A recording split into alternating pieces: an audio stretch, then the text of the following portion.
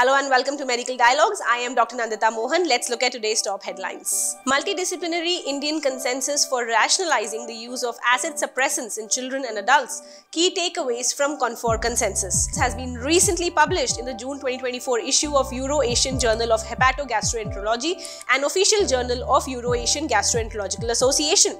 First time, a multidisciplinary panel of doctors provided 21 consensus statements and recommendations for optimizing the use of acid suppressants, primarily PPIs. The CONFOR consensus recommends that when safer alternatives like H2RAs, example ranitidine or famotidine, and antacids are available, PPIs should not be prescribed as first-line treatment option for on-demand use or in patients who have non-specific abdominal pain or in acute cases of nausea and vomiting.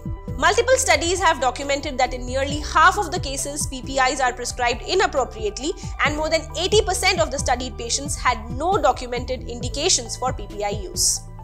Some of the key best practice consensus statements include PPIs should not be used as first-line treatment option in special populations like pregnant women and pediatric patients less than 1 year of age, especially when safer alternatives like ranitidine are available. Experts strongly recommended against routine co-prescription of PPIs for prophylaxis with commonly used drugs like antibiotics, iron preparations, corticosteroids, NSAIDs, etc., which are likely to cause GI disturbances.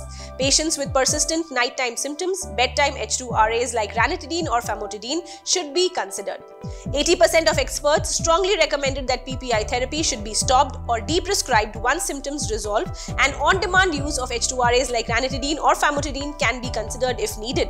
All patients taking PPI should undergo a regular review of the ongoing indications for use. Doctors also strongly agreed that PPIs compared to H2RAs increase the risk of dysbiosis, bone fractures, GI and non-GI infections in both children and adults, and when used concomitantly with NSAIDs, it might also increase the risk of acute kidney injury.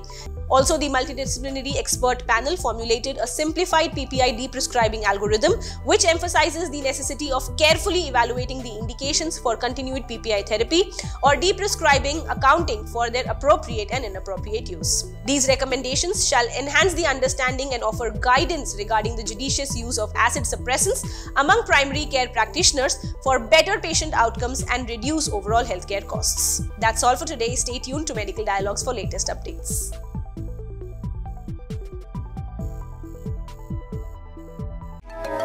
Never miss a medical update from Medical Dialogues. Like, subscribe, and press the bell icon.